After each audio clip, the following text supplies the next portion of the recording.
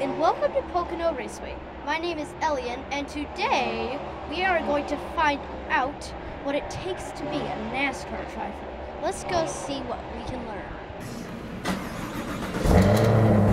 It's pretty cool. You ready to go take it out? I think I'll leave that to you. How did you actually get to start into racing? I grew up at the racetrack your age, and that's what we did on the weekends as families. Me and my brothers, and I was 13 whenever my dad let me finally get in the race car and never looked back. Hello. This is Nick. Eliyon. Nobody in my family has raced before, and nobody was really a fan of racing. And at the age of 12, I was playing tackle football, and I finally begged my parents, like, hey, I don't want to play football anymore, I want to race. You ever seen a green bean that long? No, I've never. Crazy, bro. It's like, how do you get rid? So I wake up and do 1,000 push-ups. You guys push that? It's pretty nice. Oh, nice helmet. I like that. You can hold it if you want. That's what Ryan's going to wear today and tomorrow for the race.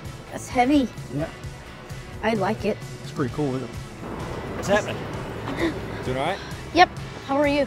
Doing really good. Even better now. Yeah. You excited to be here? Yeah. Is this your first time to Pocono? It's the first time to any race. Any race. Oh, well, good. You picked a good one. I got my first win here about 6 years ago. Yeah, I remember that. Yeah. Do you know Harrison Burton? Yep, I know him. I know. There he is right there. Hey. Nice to meet you, Blaney. Yeah.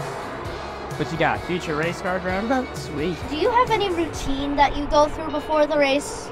Any routine? The only thing I have to do, I have to have a good lunch. You know, we're in the car for a long time, and I have to eat pretty good before the race because we can't really eat in the car. So, Yeah. and you're sweating a lot and you're getting tired. So a big lunch is obviously really important for me. Yeah.